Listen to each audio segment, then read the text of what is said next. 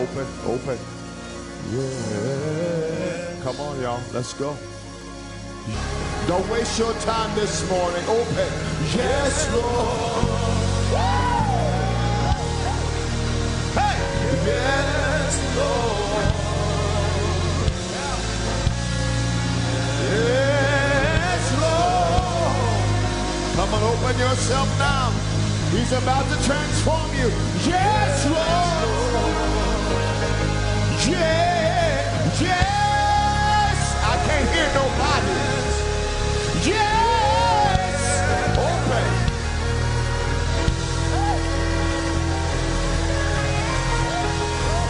Oh, this is the song of a dead man. Why don't I hear you? Yes.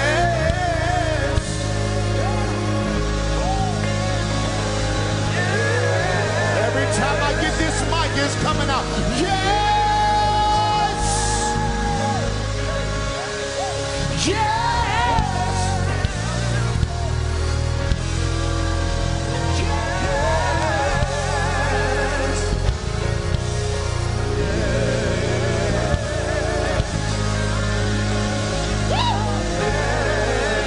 I gotta teach and pray, but I feel one more in me.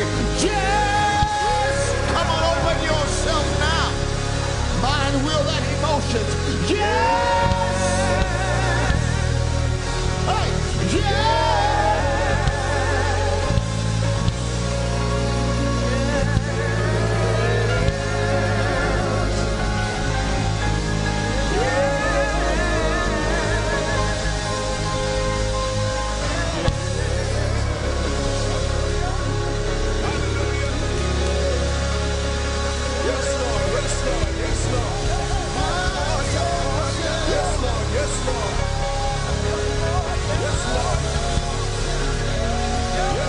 You don't know what's happening right now.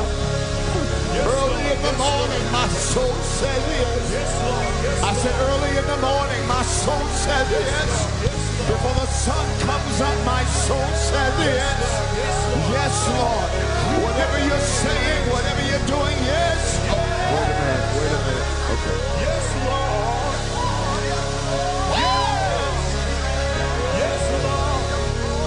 Yes, Lord. Have a seat. Yes, Lord. Sit down. Yes, Lord. Come on. Yes, yes, yes. Yes, Lord. Yes, yes, yes. Hey, hey, hey, hey. Yes, Lord. Yes. Yes. Yes. Hey, even before my breakfast. Yes. Come on, y'all. Let's go. Come on. Yes. That's us. Thank you. Have a seat. I want to instruct you. We have some stuff to pray about.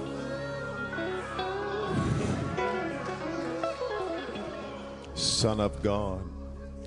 Welcome to the Cry Prayer Movement. If you can get with me, I'm going to instruct you for a couple of minutes, and then we're going back home to go back to sleep. I pray every morning at 5, and I've been up to pray, and we're going to pray today. I have something to say to you. If you can, if you're comfortable, get closer, because we're going to do some things today, and I'm going to probably lay hands on all of you. Something's on me. My answer is yes. When you meet a man that prays in the morning, he can do things that other men can't. From business to prosperity to whatever. When men pray, dangerous things happen. Say that after me. When men pray, dangerous things happen. The church has been built on women that pray, and it's good. That's not a problem. But the problem is when men don't pray, there are things we don't see. We will pray. And whether there's 10 or 20 of us here, we're going to pray. I have a prayer topic for you this morning that's going to be a bit uncomfortable, but we're going to pray it anyway. Have you ever really considered Psalms 119? It is an extremely rich texture of scripture that actually reveals all of the Bible. If you want to understand the Bible, you have to understand Psalms 119. It is written, in fact, by a psalmist, but it journeys through the whole of life. If you start from the first chapter all the way to the end, it's the longest Psalms in the Psalms, but it explores all of life. Every emotion you will ever find is in Psalms 119. When you go home to go back to sleep, praise the Lord, think about Psalms 119. It's going to be rich. You find sadness, you find disappointment, you find anger, you find fear, you find frustration, you find confusion, all in Psalms 119. It's the most intriguing Psalms I've ever read in my life. Mocha, preach it. And Psalms conclude of the Bible. It really explains the whole thing. And here's what the Lord gave us. The Lord gave us an interpretation and an explanation of the human experience through Psalms 119. Thy word have I hid in my heart, that I might not sin against thee. I hid it there. I went past everything I saw, everything that happened, everything I seen to hide it there, that I would not sin against thee. So we're dealing with that, but the subject of this morning's prayer meeting is going to become complicated. Before I do that, Evan, I love you. Thank you for everything you do.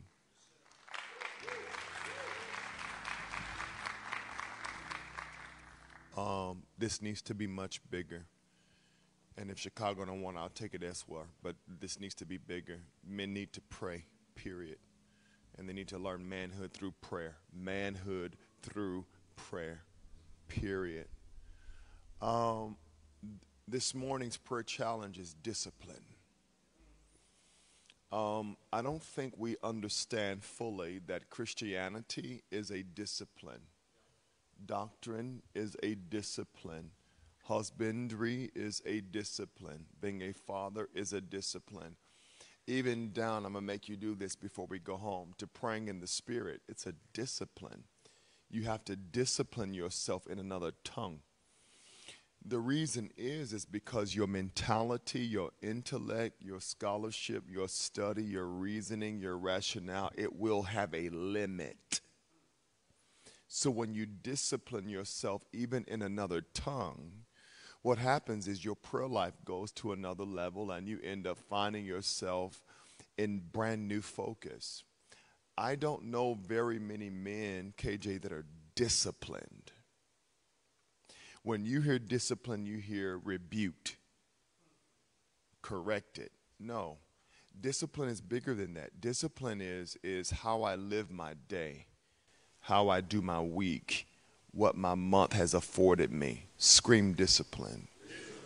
You cannot be a good dad and not be disciplined. Open yourself. Come on. You can't be a good father and not value discipline. And discipline requires partnership. So what that means is if you're 70, 60, 50, somebody should have the right to tell you you are out of order. And you say, yes, sir, without rebuttal, because that's how you protect, scream discipline. Now, discipline is how you protect your doctrine. You know how you become a heretic? No discipline. You know how you lose to lust? Discipline.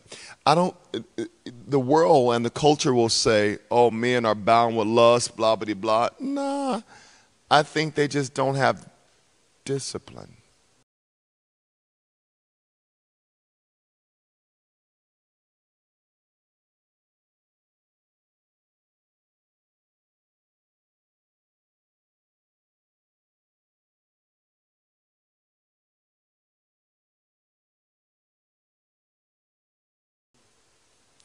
Because when you use men become the comfort. Because discipline as men, we lose our authority. So then there's a definite connection between discipline and authority. Why was God walking with Adam in the cool of the day? Do you think God just didn't have nothing to do? No, he was teaching him discipline. Every day you need discipline.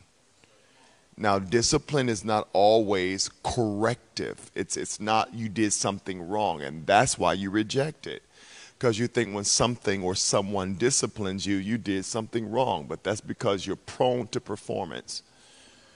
What discipline is building, it's programming, it's placing. Discipline is this is how you have to be what you are, period.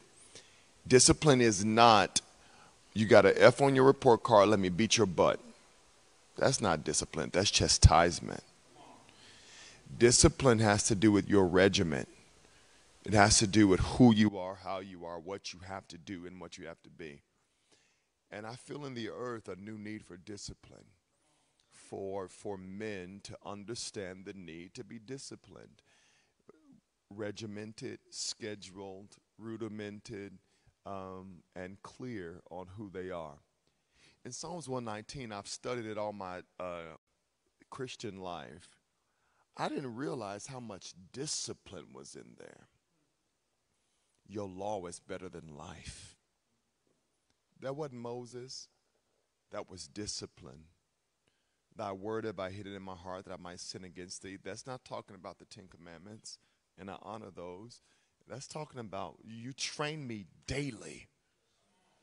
And you teach me what to do with my days. Throw them hands up and say discipline. In the book of Hebrews, there's something that is said by the writer that talks about if somebody cannot be corrected, they are a bastard in fact. And because they are a bastard, they have no inheritance. The problem with masculinity, manhood, all of that is no value for discipline because they see discipline as rejection and discipline as abandonment and discipline as punishment. But the Lord chastises who he loves. Problem is, watch this, open up, deep breath. Why do I feel God's power right now? Deep breath. The problem is, I don't know very many men that know God's love. Now that's an easy statement, but it's hard. You're sitting here, but you don't know God's love. You know God's provision. You know God's favor. You know God's love is very corrective, especially on men. Because okay, come on, y'all. He replicates himself through you. He called Jesus the Son. So because he replicates himself through you, what he does is chastises to correct unto wisdom, not unto failure or fault, unto better, unto proof. You are brought up because of what's right with you, not because of what's wrong with you. So you need discipline. One of the things I praise God for, if you see me run or dance or holler, it's because I was grown to military parents. And it was painful as crap. Uncomfortable as crap. I did not like it while I was in it, but that's what the scripture says. The scripture says no correction feels good. And so my mom, my dad, my grandmother were all soldiers to the U.S. Army. So realize when I say yes, sir, I mean it. So a part of what that means is that I did not understand why the regiment, the rudiment, the schedule, the necessity, I didn't get it because it wasn't fun. But fun is immaturity. If listen to me, if you date in fun, you're immature. If you work in fun, it's immature. You need to be disciplined. So I was the guy waking up like now at 5 to run around the largest high school in Chicago. My principal learned about it and said, "Will you pray?"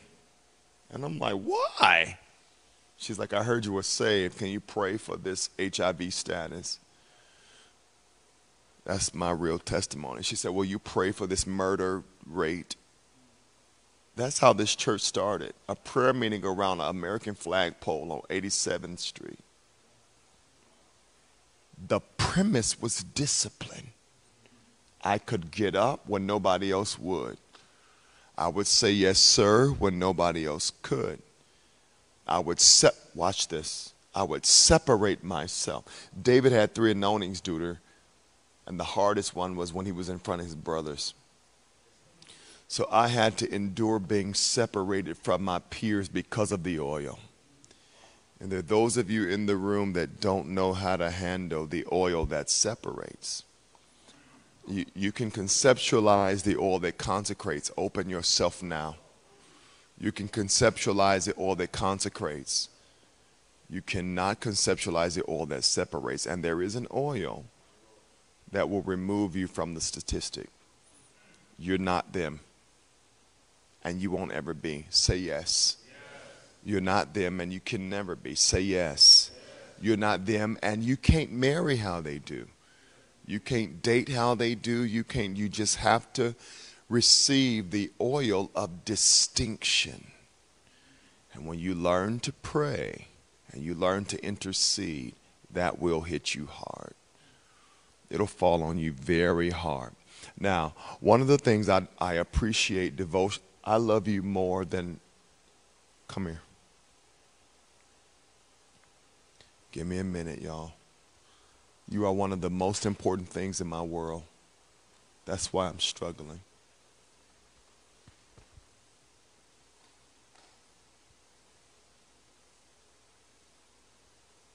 I'm struggling bad because I adore you.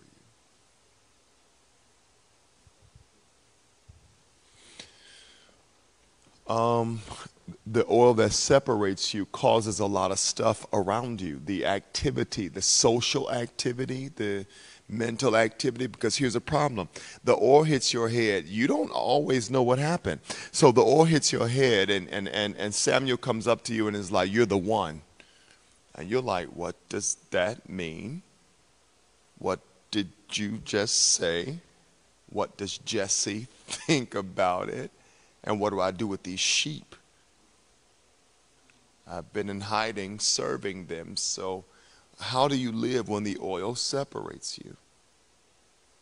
But there is an oil that will separate you. And when it separates you, it determines how you pray.